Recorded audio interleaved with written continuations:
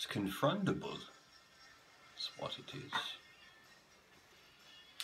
Oh, embiggened indeed.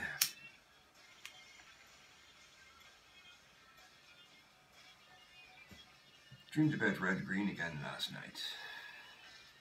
Now, it wasn't a sexy dream, which is a shame, because, you know, let's be honest, it's Red Green, isn't it? Yes, you know, his voice is just so powerful. He could pin me to the ground with his voice, and he would say, and now I'm going to do wonderful things to you, using the handyman's secret weapon, duct tape. And I would let him.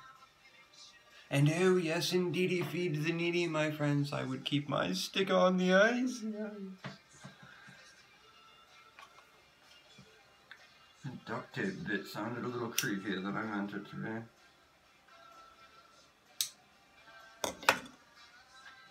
Used to be really good at skiing, and then I had to stop. It's kind of what happens when you get to the bottom of the hill now, isn't it?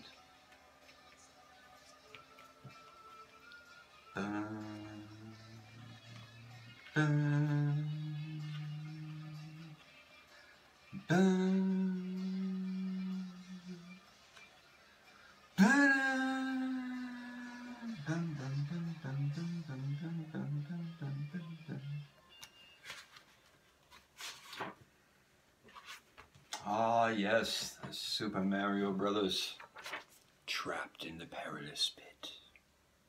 A long, long time ago, sometime last Monday, 2 apprentice plumbers from Brooklyn, New York were hard at work. Their names were Mario and Luigi, and everyone called them the Mario Brothers. On this particular day, the brothers were trying to clean a clogged sewer right underneath a gypsy fortune teller's shop. Perhaps some magic leaked down from the shop. Or maybe the Mario Brothers turned the wrong pipe. Whatever happened, the Mario Brothers suddenly found themselves being washed away through a drain pipe and into the warp zone.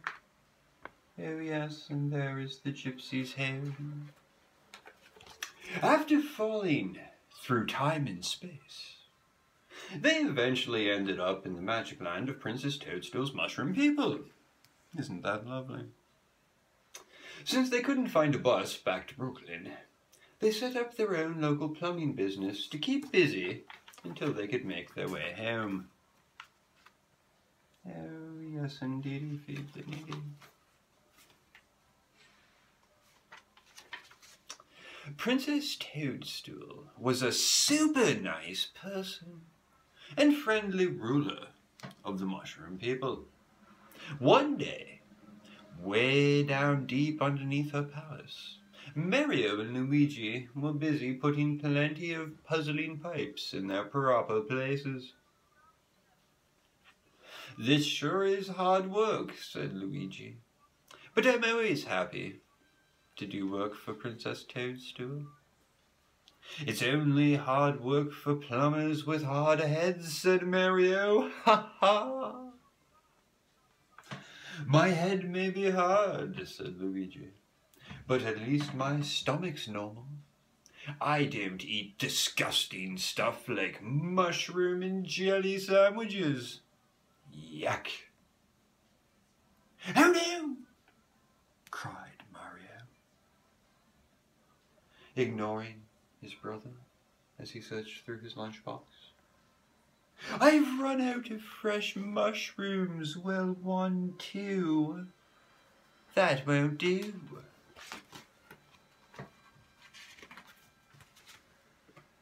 "I know," said Mario. "I bet there's some fresh mushrooms growing further down." And he went looking for mushrooms, which, as we all know, grow in dark, damp places. Suddenly, he heard a strange sound. Mario was horrified to see evil King Koopa and his Koopa troopers invading the castle. "Oh no, Mr. Bell,"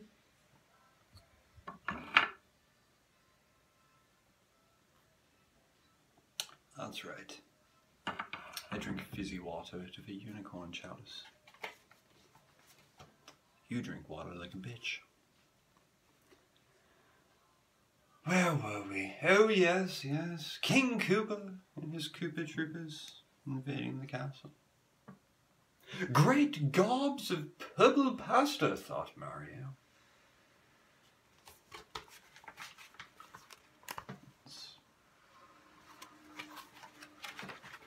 I didn't make that. That's seriously what it says. Great gobs of purple pasta, thought Mario. King Koopa is up to no good. What can I do? All of a sudden, Mario looked down at his feet and saw the answer to his question. Magic red mushrooms. Eating mushrooms is very, very dangerous. Unless you know which ones are safe to eat. I mean, all mushrooms are edible after all, it's just some of them are only edible once. Luckily, Mario knew that these mushrooms were safe. He knew that these mushrooms had the power to make anyone change into a giant. Now I'll scare those Koopa Troopers, he said as he gobbled down the red mushrooms. Out from behind the pipes came a giant Mario yelling, "Fee! Fi! Foo! Fat! You'd better run or I'll squash you flat.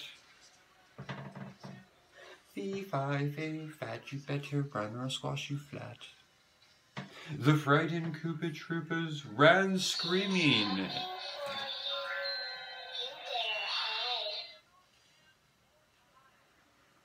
This scared the bejesus out of me now, didn't it? Why are you even going off?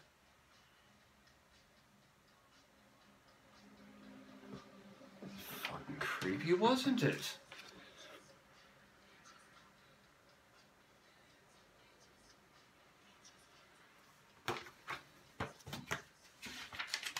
Seriously, that creeps the fuck out of me. But evil King Koopa wasn't fooled as easily as his Koopa Troopers. "This is no giant monster," he snarled as he waved his hands majestically at the pipes. "It is one of those stupid Mario brothers who are always getting in the way. My menacing magic can squeeze him down to size. Watch and see. Mwahaha! Mwahaha!" Unknown to either King Koopa or Mario, Luigi was nearby. After picking flowers for the princess, he went searching for his brother Mario. "Oh no," he thought. "I knew Mario was taking too long, but I had no idea he was getting into trouble. Wait a minute! Maybe I can help. After all, these aren't ordinary flowers. These are magic fire flowers!" Out from behind the pipes, Luigi charged at the Koopa Troopers, furiously firing a fire flower. "Flee! Flee!" cried the frightened Koopa. Let me try that again. Out from behind the pipes, Luigi charged at the Koopa Troopers, furiously firing a fire flower. "Flee! Flee!" cried the frightened Koopa Troopers. "The fire from the fire flower will fry our flesh." See, that's where you're supposed to come in. Fix this shit in post. "Flee! Flee! Burn our flesh." "Hurry! Hurry!" called Mario. "The Koopa Troopers won't remain startled for long, and we have to warn the princess." Racing through the passageways beneath the castle, Mario and Luigi tried to escape the Koopa Troopers, but the villains chased them right into a hidden trapdoor. "Yow! That was quite a step," yelled Luigi as he fell. "That was no step, you bumbler," said Mario. "We've fallen into a trap. How would we warn the princess now?" Great googly moogly. Well, one squadron of Koopa Troopers captured the Mario Brothers. A second squadron continued up through the castle pipes to Princess Toadstool's throne room. Eek! Screamed the princess as the Koopa Troopers grabbed her and the gods. Oh, goodness gracious! Cried the princess as the Koopa Troopers carried her off. Deep down in the dark, damp, perilous pit for which this book is named, the helpless Mario Brothers heard the princess's cries. What can we do? Wailed Luigi. My fire flower can't burn us out of here. So true, said Mario. And my magic red mushrooms can't help. It's even too deep for a giant to climb it. That's funny, said Luigi. The princess's screams seemed to be getting louder, by the way. There's nothing funny about that, said Mario. King Koopa's throwing her down here with us.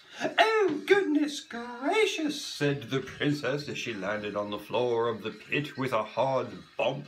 King Koopa is closing the door. We're going to run out of air. Oh no, cried Luigi.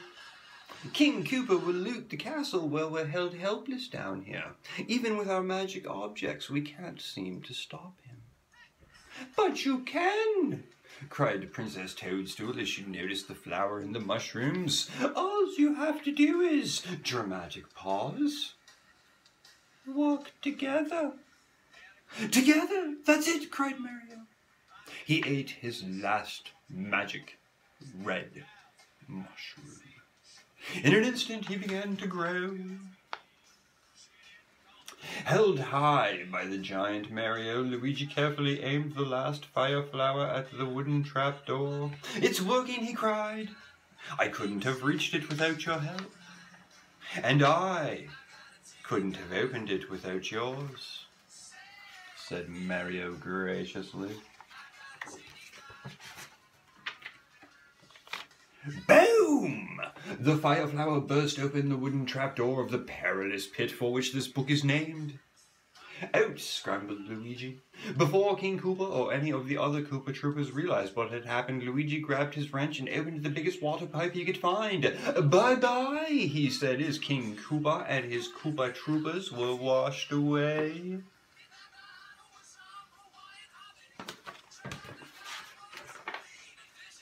That night, a huge victory party was held in the throne room in honor of the heroic Mario Brothers. What's the matter, Mario? Asked Princess... Oh, sorry, I didn't do the voice.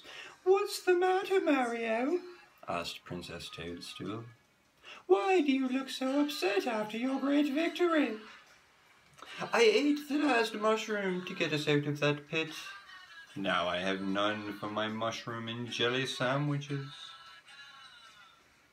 You know what? Asked Luigi, laughing. I'd face 100 other dark and perilous pits for which this book is named, but I'd hate to see what's down in the pit of Mario's stomach.